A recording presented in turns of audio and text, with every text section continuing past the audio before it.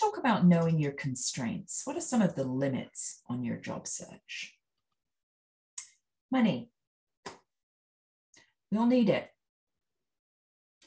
If you know what your floor is, if you know what the minimum amount of salary or wage that you can live on is, then unless you know that the job you're talking to has real value for information gathering or skills building, or you really believe that you can negotiate them up, that is not the job search for you. Run your numbers, know your numbers, and hone your job search accordingly. How much time do you have to get another job? How long is your runway? I do a lot of executive coaching work.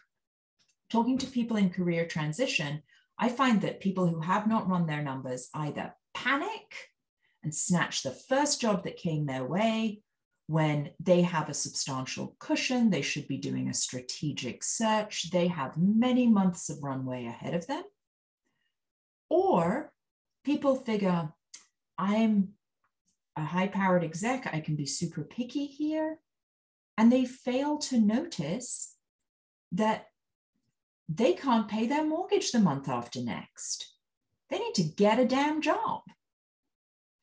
Know your numbers, know your runway, and start to adjust for the situation that you are in. About 8 years ago, I lost my job. I was, as we say in England, made redundant, as you say in America, let go. I should have seen it coming. I kind of saw it coming. I didn't want to see it coming. And then there it was. Fortunately, I'm very fiscally conservative. But the first weekend after this happened, I sat down with my then husband and we looked at, okay, what are the things that we can cut? What are the bills that we can cut out now? Not 3 months from now, not once we're absolutely terrified, but what could we start doing now? If you don't know your numbers, you are shortchanging yourself. Doesn't have to be incredibly sophisticated, just a simple ins and outs. What you got, what you need, hone your job search accordingly. Think about your commute.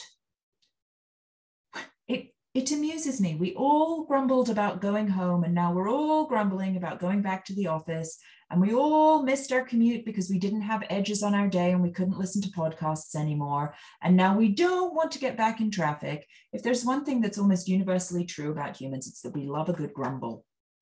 But think really, what sort of commute are you prepared to take on? What impact is that going to have on your life? What can you sustain? Think about your work schedule. How much do you want to work? How much are you prepared to work? Does it make a difference to you if your office hours are 8 to 5 or 9 to 6 or 8 to 6 or a split shift, or if you have to do Saturdays? How's all that going to work? Know your constraints. Because the number of times that we look for a job and then we find a job and we've kind of fallen in love with the job, and then we notice that line that says some nights and weekends are necessary, and we suddenly realize we don't want to work nights and weekends. So know your constraints early, know your parameters, and do the work around personal integrity. What are your values? So politics has come up a couple of times on this call, on this meeting, and we're in Washington. So if you know that you have a very specific set of political beliefs, don't go hunting in places that conflict with them, because it's not going to help you. Even if you got the job because they didn't Google you and they didn't find all that gunk you've been putting up on Facebook for the last 6 years, then you're probably not going to be happy there. Do the work to figure out what you want and get as close to it as you can, and understand that sometimes you're going to have to compromise, but you should do it knowingly, with your eyes open and in contextually necessary circumstances. So a story I sometimes share: many years ago, much earlier in my career, I worked for a large construction company headquartered out of New York. And they made some very specific charitable donations, not the sort of thing you'd look at in the job search necessarily. I've shared this story before, so I'll be both specific and transparent here. My first week in the office, part of a statement of qualifications going to a client, they wanted to know about our philanthropy, which includes, of course, charitable donations. So I reach out to headquarters in New York and I ask for the list, and I get the list and they send me the list. That whole thing about the Englishness. So their single largest political donations in a year were through a huge fundraising dinner for Sinn Féin. I'm not just British, I'm English. To me, Sinn Féin is a terrorist organization. It's the political wing of the IRA. And for an English person, political wing is in a very small font. So I had a huge problem with this. I also really needed the job. And I went home and I did a lot of introspection, and we ran some numbers and we figured out, could I just quit? And the answer was no, I couldn't. But I knew what I was doing.